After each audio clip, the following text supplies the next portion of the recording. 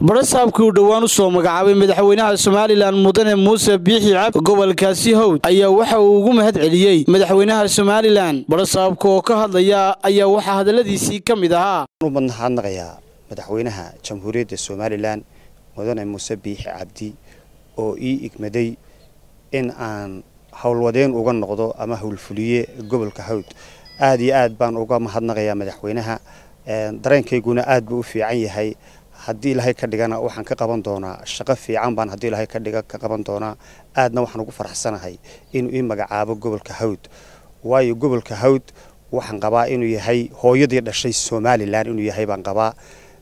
marka maadaama uu yahay gobolkii Soomaaliland ba dhalay ay ku joogeen mujaahidiintii xoreynaysay marka dib u xoreyntii Soomaaliland dib u xoreynaysay waa gobolkii hooyada Soomaaliland dhalay bay noqon karnaa. waa gobol ku suntan taariikhda Soomaaliland. waa gobol ay u dhasheen rag taariikhda Soomaaliland magac ku leh qaar dhintay iyo qaar nool bay u dhasheen. waxa ka warhaysan waxa gobolka jooga xulka ugu qaalisan ee Soomaaliland baa jooga. marka insha Allah wax badan baan ka qaban doonaa. waxaan kale u mahadnaqayaa wasiirka wasaaradda arrimaha gudaha mudane Maxamed